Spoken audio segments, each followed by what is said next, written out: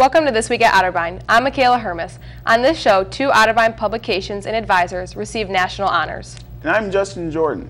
Also this week, the campus prepares for homecoming. But first, on Monday evening, Anna Phillips, a sophomore and a member of the local sorority Sigma Alpha Tau, had a fatal cardiac event. The members of her sorority banded the entire community together to pray for Anna and even plan a candlelight vigil yesterday night.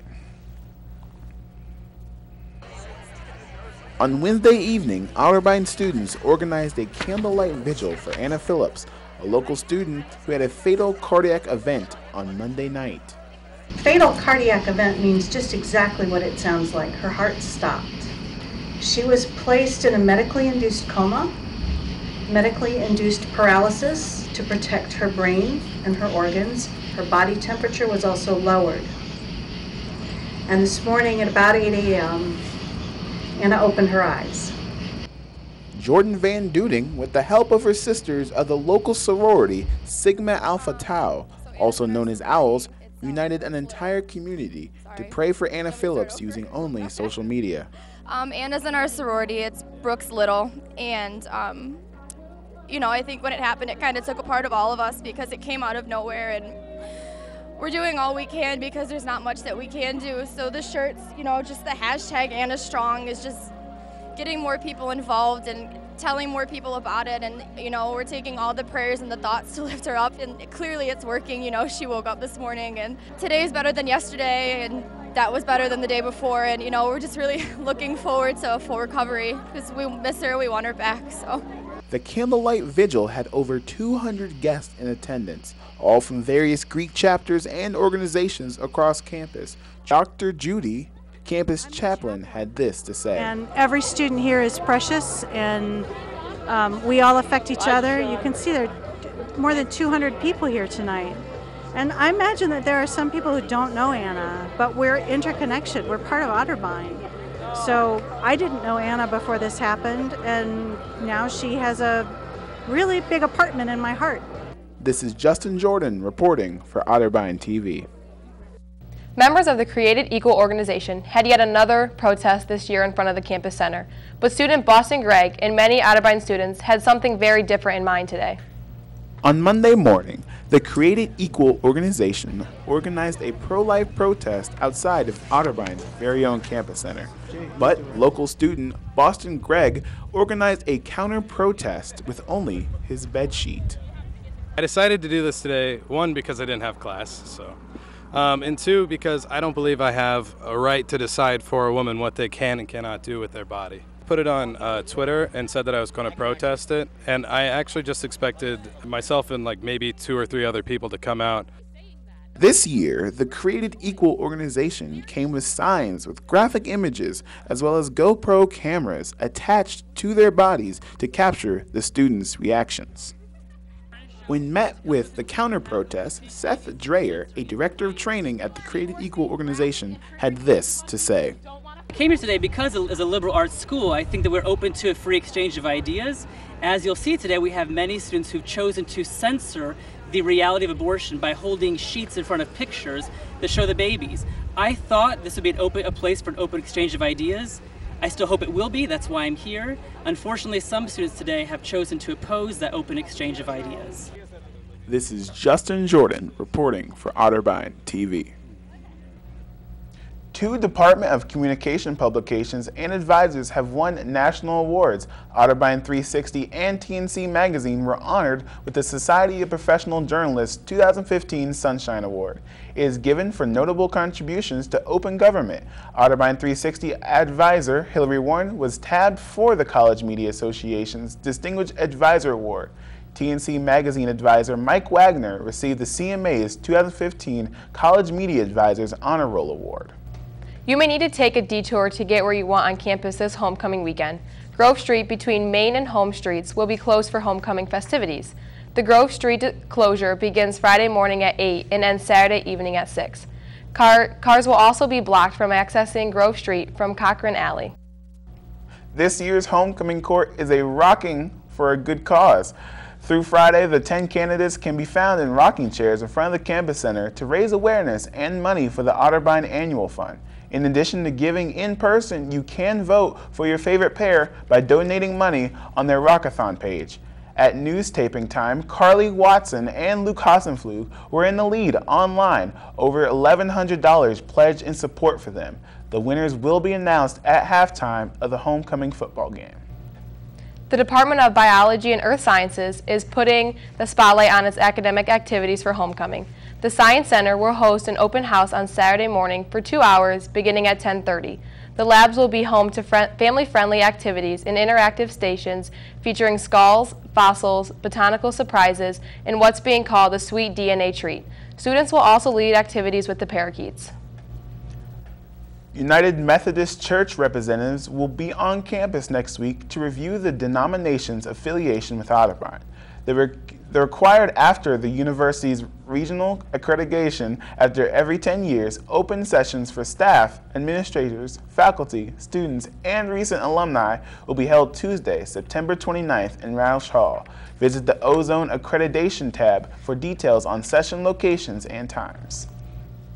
Now's the time to consider if you'd like to receive some of your education in another country.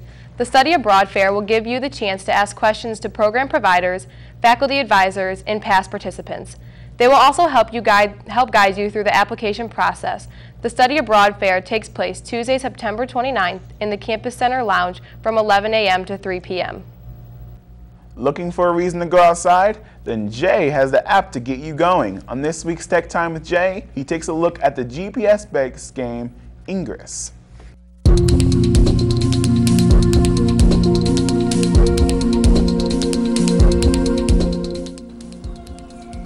Oh, hey there guys, and welcome back to Tech Time with Jay.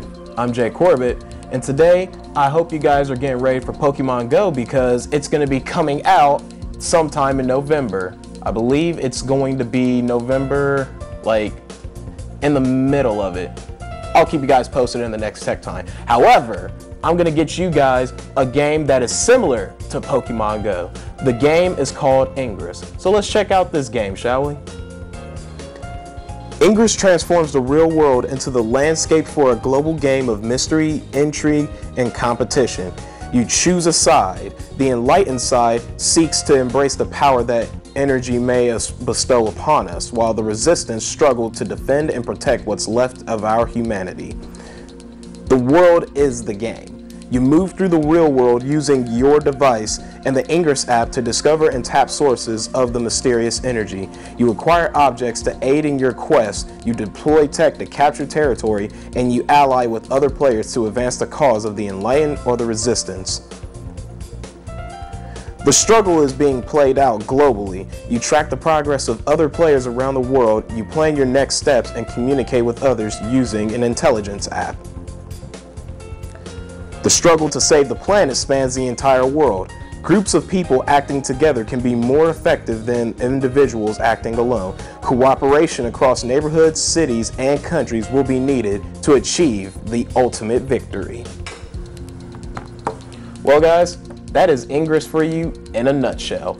Ingress is basically Pokemon Go before Pokemon Go comes out.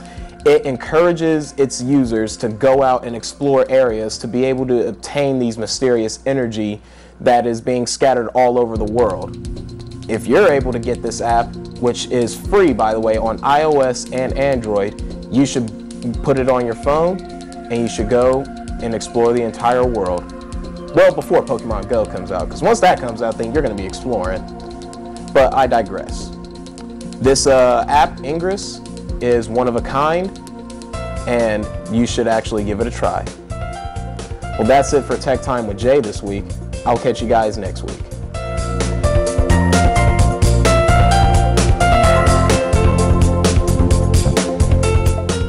Next on This Week at Otterbein, 3 Cardinals as recognized as Conference Athletes of the Week. But first, here are some upcoming campus events to keep in mind when making your plans this week.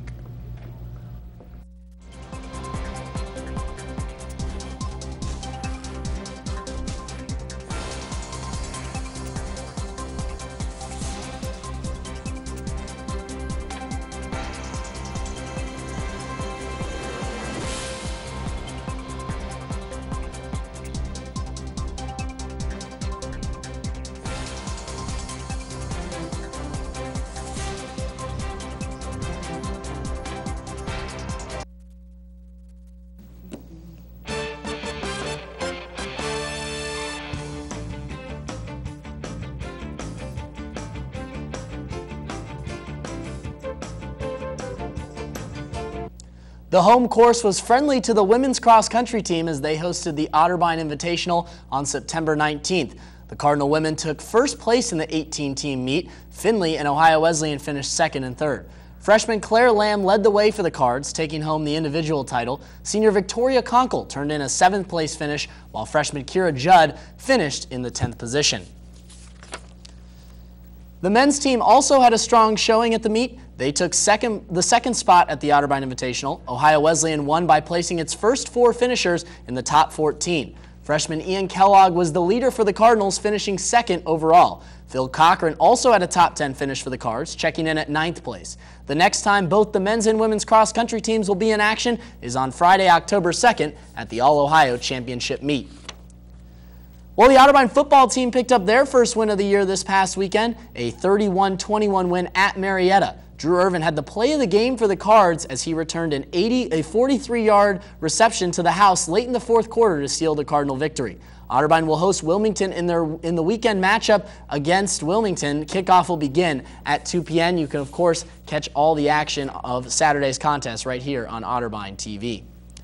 With so much success this past week from Otterbein Sports, the Cardinals had 3 athletes named as Athletes of the Week. Drew Irvin was named Defensive Player of the Week in the OAC for football. Freshman Claire Lamb was named as the OAC Women's Cross Country Athlete of the Week. David Monaco earned the same honors for the men's golf team this week after he took home first place at the Capitol Fall Classic on Friday. So guys, a lot of success for Otterbein Sports and a big weekend coming up with homecoming and a few soccer matches as well. Hopefully they keep up that luck this weekend. Yeah, let's hope. Do you know what BAE means? How about Netflix and chill? I sure didn't know at all. I decided to check with a couple of Otterbein students to see if they knew the answers.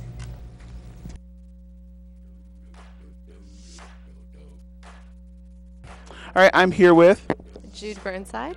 Drew Carson. Brittany Howe. Can you please define the term BAE? Usually they're not before anyone else, but like your person of the week. I think it's someone that's special to you. Before anyone else, I'm assuming.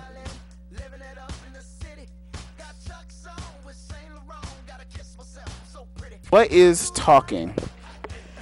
Talking would be like you're interested in dating them, but you don't want to make a commitment yet. Sort of together, but not. I think when you talk, in the beginning it's not really much, but like the further you go on is the more you get serious. So.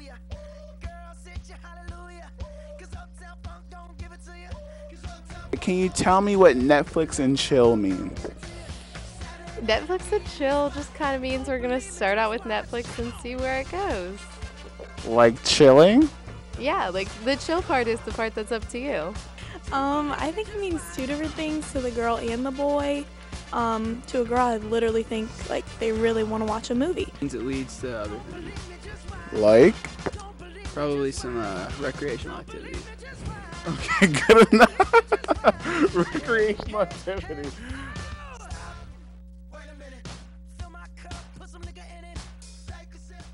That's all for this week at Otterbein. Thanks for watching.